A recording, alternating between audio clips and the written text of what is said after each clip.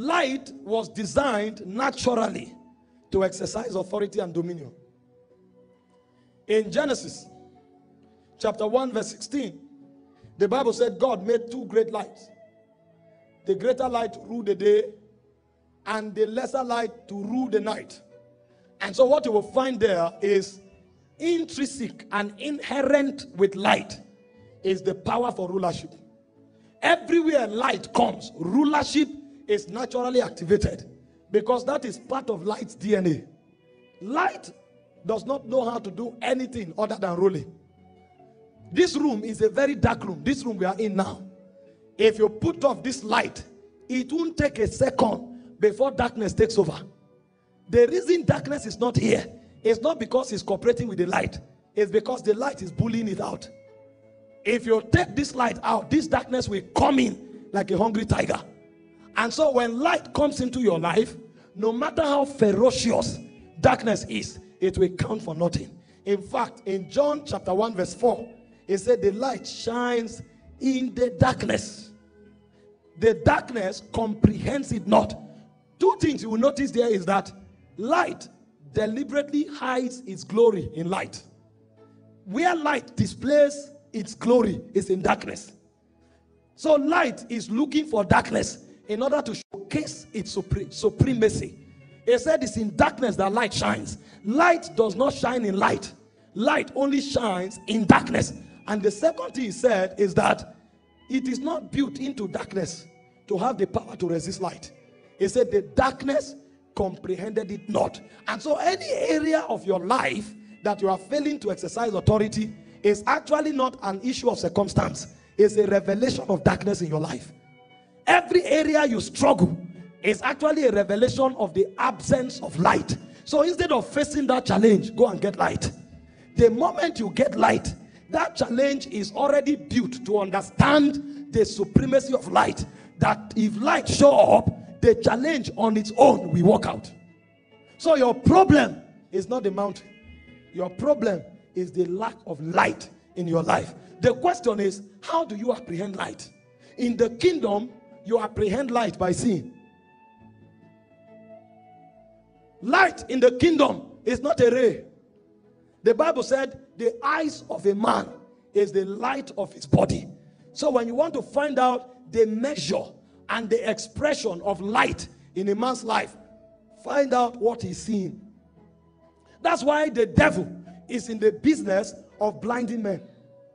Because if you are blind, the presence of the ray counts for nothing. So the actual light is actually your ability to see, not the ray of light.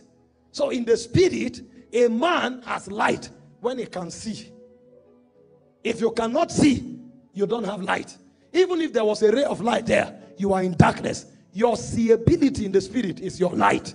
And if you cannot see, you are already in darkness. In Ephesians chapter 4, verse 18, Paul was speaking. He said, it is by seeing. No, he said, the reason we are ostracized from the commonwealth of Israel is not because the wealth is not available. He says because our understandings have been darkened. That means even if God brings everything you ever need, you can't possess it. Because your understanding is darkened. And so a man without light is separated from the heritage of God and is a slave of the devil. That's why he can never exercise authority. How do you activate the sight? Number one is by praying. Ephesians chapter 1 verse 17 and 18. It says, for this cause I pray for the church that is in Ephesus, that God may grant unto them the spirit of wisdom and revelation in the knowledge of him. So the way you activate the spirit of wisdom and revelation is by praying consciously for it. There are many people who don't know that they need to kneel down and ask God, give me understanding. The psalmist was praying, he said, give me understanding and I shall live. Your major prayer is not God, give me a breakthrough. Your major prayer should be, God, open my eyes, let me see. God, open my understanding. Let me see wondrous things out of thy law. If you don't pray consciously for your eyes to be open, even the gospel will keep you blind. He said, if our gospel be hid, it is hid to them that are lost, whom are blinded. You will think if somebody hears the gospel, will naturally hear. No. What opens the eyes of men is to consciously pray for eyes that see. And so somebody who wants to really begin to walk in authority needs to sit down properly and tell the Lord, remove the scales from my eyes. Cause my eyes to begin to see. Did you not see Paul, the apostle? He was blind. The Bible said Ananias came to him, laid hands on him, and as he prayed for him, he said the scale fell off his eyes and his eyes opened. When we tell believers to pray all kinds of prayer, they think it's just religion. Prayer is not religion. There are many things prayer do for you or does for you and in you that is beyond what you are asking for. That's why most of you here, you receive that inspiration for your business either when you were fasting or praying. It was already there, but you couldn't see it. What the prayer did was to open your eyes, because what you call inspiration is eyes that see. A man with open eyes is a man that prays, because the fastest thing to take blindness off a man's eyes is prayer. Many times, find out people who are confused, they don't pray. They are just looking for somebody to hold their hands and say, Kai, God is telling me this, God is telling me that. They are looking for the easy way out. And so the devil will heap scales on their eyes. Great and mighty destinies will not be realized because eyes are blinded. And there is a realm you will get to. If your eyes are open, you will be walking and you will know what to do. The Bible spoke concerning Jesus. He said himself knew what he should do. I pray for you this evening. Every scale blinding your eyes by the power of the Holy Ghost, they fall off tonight. Authority is a function of light, and light is a function of sight. In Job 29 from verse 3, it says, I was in the days of my youth, when the secrets of God was upon my tabernacle. He said, by light I walked through darkness. Our problem is not darkness. Our problem is the absence of light. When you carry light, the situations that pull men down are the situations that glorify you. As I'm teaching now, many will hear, but they will still not pray. We will come for prayer meeting and be dragging them to pray 3 hours. They will still not pray. They will not come and meet you and tell you they had a dream. How do you think I will know that dream? Did they tell you that part of apostolic package is interpretation of dream? Somebody will pray 3 hours. When they finish, they still come to you and say, I don't know what is happening to my job. Have you searched in the spirit? It is the same eyes you have that I have. And I'm not able to address that problem because I'm an apostle. I'm able to address it because I know how.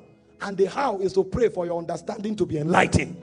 And if you will take up or make up your mind to begin to explore light in the place of prayer, you'll be shocked the level of understanding you will walk into. Every problem men see, you will see an answer to a generation. Every crisis men see, you will see an answer to a generation. The difference between the ruler and the beggar is the light that is available to them. And so the problem is not the darkness. The problem is you don't have light. The moment you have light, darkness becomes your platform, because it is in darkness that light shines. In the same vein, it is in darkness that the believer is glorified. But too many believers are walking in darkness, and the reason is because they are not given to prayer. A man who does not pray will be blind, because what takes that scale off your eyes is to bow your knees in prayer and ask the God of light to open your understanding. He said, if anyone lacks wisdom, which is also light, he said, let him ask of God, that giveth liberally and upbraideth not.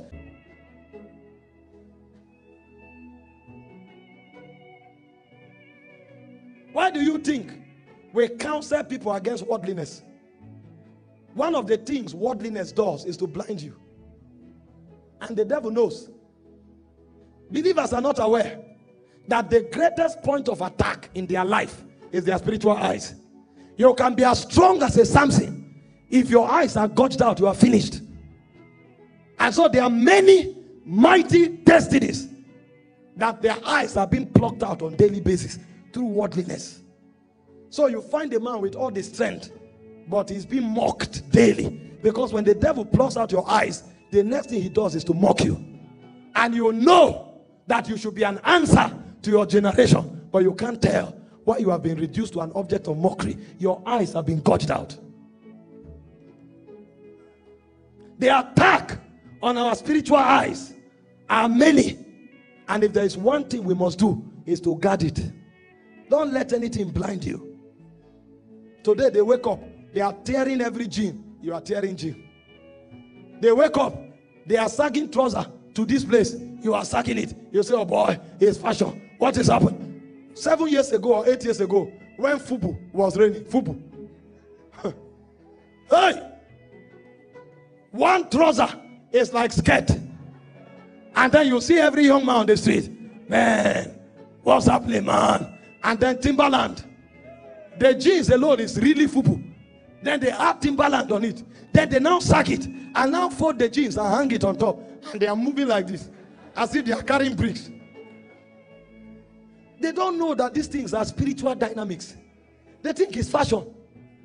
After a few years, they move from one extreme to another to show you that these things are mind control mechanisms. They move from Fubu jeans overnight to pencil jeans. And the same people that were wearing baggy suddenly began to wear jeans that is as tight as a balloon. Some people are walking, their leg is like this because the jean is so tight they can't even sit well. And they think they like it. You that 3 years ago you love the bogus jeans, 3 years later you love a tight jean, and you think it's about like. You don't know these are mind control mechanisms. They are shifting the minds of a generation. And as they move from there, they began to tear every jean. And you find people walking like mad people on the street. And they say it's fashion. Who told you it's fashion? Princes that rule civilizations are manipulating the souls of men. And they think it's fashion. And the same thing is applied even in church today. Somebody comes that is singing. He's dancing like a superstar.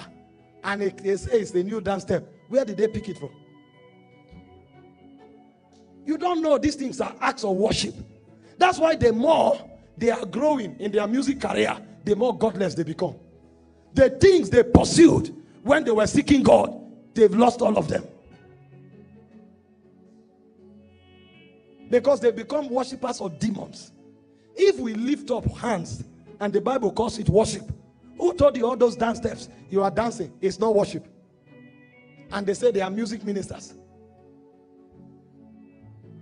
Don't let any superstar come and pollute your atmosphere because he is popular. Popularity is not authority. Even madmen are popular.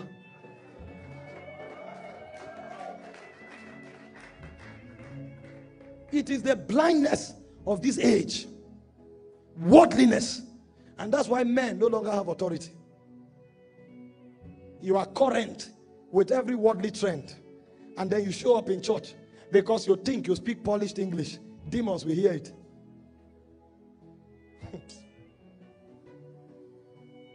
The way they will begin with you is to strike you with leprosy or paralysis, just to show the world that you don't know what you are doing.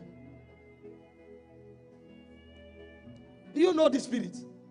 They are vicious, but they are intelligent. The way we build authority is by safeguarding our eyes. And your eyes are safeguarded when you give it only to purity. Job said, I vowed that my eyes will not look upon the virgins. No wonder he had so much power with God. You can quote 1,000 scripture. It doesn't mean you have light. Because God will not give you based on the scripture you quote. He said, as far as your eyes can see, that's what I'm committed to give you. If you can't see, you can't have. And the devil knows it's a law in the spirit, that even if God wants to give you, God is only mandated to give you as far as your eyes can see. So if the devil wants to deal with you, he will plug out your eyes and allow you with religion. Authority is by light. And light is based on what you can see. I can assure you that many people here, they have not seen anything from the realm of God in a long time. Number 4, authority by obedience. I beg you, hear these things and apply them. Your life will depend on it. The lives of your children will depend on it. This is not cliche. I know where I was, and I know where I am now, and I also know where I'm going. I can tell you 1,001 times, I prefer where I am now than where I was. And I don't plan going back to where I was. What I'm telling you is why your children will live a better life. Even the devil knows that if it's in this life, my children will live as kings. The devil knows. Because of how much light I've acquired. Even the devil knows they will never pray for money. They will never pray for food. They will never pray for a good life. If they surrender it to serve God, it will be willfully. Because of light. What I'm teaching you, it will determine the quality of your existence. Don't waste your destiny depending on another man. Search out realities for yourself. Who told you another man can be a guarantee for your destiny just because he's called your pastor? People need understanding. People need understanding. Your pastor may love you, but he's a man. He can't even do for you what he will do for his biological children. And even to his biological children, he's not guaranteed enough. Meanwhile, he will do for his children more than he will do for you. And then you risk your existence depending on him. The best thing he can do for you are the sets of truths he give you. Apply it and change the quality of your life. They say fast, they won't fast. Pray, they won't pray. Go for evangelism, they won't go. Give, they won't give. Even when we say God prosper you, not everybody receive at the same level. If you go to a place where they make financial decree and the testimony is rapid, it's because most of them are covenant practitioners. Because they engage the covenant, their faith is open to receive. And because they engage the covenant, it becomes easy for God to walk through them. You don't give, you don't tithe, you don't give offering, you don't give any form of giving. They say this week you will prosper. You jump and hug the ceiling. The man who gives doesn't need to shout as much as you are shouting. But his faith has already conquered it. People don't know truth. And they think God is a God of evolution. That you do it over and over does not mean there's power in it. It's not evolution. God is a God of creation. You know it, you do it, it works. You don't know it, do it 1,000,000 times, it won't work. Authority comes by light. He said the weapons of our warfare, they are not carnal. They are mighty through God to the pulling down of strongholds. He said casting down imaginations. Every high standing thing that opposes itself above the knowledge of God and bringing into captivity all things to the obedience of Christ. And he said when your obedience is fulfilled, then. So there's an authority that comes upon you when your obedience is fulfilled. In Isaiah 1:19, it said if you'll be willing and obedient, you will eat the good of the land. There are many people who are willing, but they are not obedient. And no matter how willing you are, if you are not obedient, you can never eat the good of the land. The good of the land is tied to willingness and obedience. God was speaking through Samuel to Saul. In 1 Samuel 15 verse 22, he said, does God delight so much in sacrifices than he does to obedience? He said to obey is better than sacrifice. To hearken than the fat of rams. When a man begins to obey a spirit or the laws of a spirit or the word of a spirit, he is proving to that spirit that is dependable. That's when that spirit can confer authority to that man. We are a rebellious generation. Some are rebellious in terms of sin, and some are rebellious in terms of refusing to comply with the things of God. God gives you 1,001 instructions. You violate all of them, and then you come back. You want to deceive God, the Ancient of Days. Don't you think your wisdom is too myopic to try to outsmart him? To obey is better than sacrifice. There is a power you get into when you start obeying God. There's an authority level you step into when you start obeying God. When God wants to help people, he begins to warn them against rebellion. In Psalm 40 verse 6 to 7, he said, see what the Bible said, or Jeremiah 11 verse 7, he said, for I solemnly warned your fathers when I brought them up out of the land of Egypt, warning them persistently, even to this day, to obey my voice. Because God's guarantee is tied to your obedience. His faithfulness will never be compromised. But if your obedience is compromised, then he can't guarantee you. So the fourth kind of authority that a man can command is authority through obedience. Hear me, brothers and sisters. If you are not a covenant practitioner, it will be difficult for you to prosper by kingdom prosperity standards. That obedience is, first of all, a sign that you believe the whole subject. If you are not obedient in covenant practice, you don't have faith to receive by prophecy. Because your obedience is a testimony that this whole package, you believe in it. You can't mock God. The devil understands this. The devil will not come to tell you that what God promised you is a lie. He knows that you believe it too much to accept that deceit. But what the devil will do is that he will make you disobey God. If you disobey God, God is true. His promises are true. But in your life, it will not be true. You want to live the invincible realm of dimension of life. It's tied to obedience. I tell people, there are no secrets in this kingdom. People only refuse to follow what God says. The truth of God is in black and white. He said it is given unto you to know the secrets of the kingdom. There are no secrets anywhere. They say pray, you don't pray. They say give, you don't give. They say fast, you don't fast. Go out to win souls, you don't go out. And you are hoping that something will happen. Don't you ask those who are experiencing it, is it just happening by fluke? No. There's something they are doing. If you do it, it will happen to you. Unless you want to leave the kingdom of light and go to darkness. And so obedience is the fourth thing that confers authority. The higher the obedience, the higher the authority. The weaker the obedience, the weaker the authority. It's not all the time you exercise authority by feeling. The last meeting I went for in Ghana, after I finished sharing, I was so tired. I almost fainted on the altar. I now went and sat down. I said, now God will impart people. Some people look at me while you are sitting. You don't need to charge for things to happen. If your obedience is intact, you can wake up from sleep and make a declaration and sleep again. It will happen. It's people who don't know authority that think it's always about a feeling.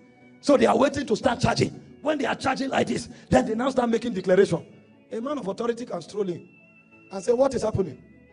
Say he's dying. Say, no, I refuse. He didn't even say in the name of Jesus, no, I refuse. And he will walk away. And the person will still be doing as if he's dead. When he finishes, he will wake up. He won't even turn back. You shall not die. And he's going. The person is still struggling with death. He won't answer. After 10 minutes, they will run and say, the person is back to life. Did you not read about Jesus? When he came, the child that was deaf and dumb, come out of him. The spirit was throwing the child everywhere. If it is us, gymnastics will begin. Come out! Come out! Jesus said once, and once is enough. Even though the spirit was dragging him everywhere, he has gone. Whether the spirit likes it or not, the spirit will obey. A man in authority is talking. And after a while, the spirit left. Authority. I sat down. I said, Lord, touch them. Let 24 people come under a new season. They were packing them like dead men. If you don't build this authority, a day will come when you will not sense charisma. A day will come when you will not sense the excitement. You can go to certain places, the heaven will be shut. All you will invoke is your obedience. Everything you know to do will not be working, but you will remember. Did you not read about the prophet Hezekiah, the king? When the prophet came to tell him, you shall die, he went back and told God, I've obeyed you. I've kept all your laws. I've done everything you asked me to do with a perfect heart. And God sent the prophet. Before he went out of the compound, he said, go back and tell him, I've added 15 years to his life. When you want to see true authority, brother, beyond charisma, build your obedience. You will be shocked. The things you will say casually will still happen. In fact, God will begin to train you not to talk carelessly. Because he will no longer know whether you are cracking a joke or not. If Buhari comes to public TV, television, national television now, and jokes that Monday is public holiday, hope you know whether it's a joke or not, nobody will go to work. That's the level of authority that obedience brings. That everything you say becomes a law in the spirit. And this is what God is calling believers to. But our disobedience and disloyalty is too much to risk us with authority.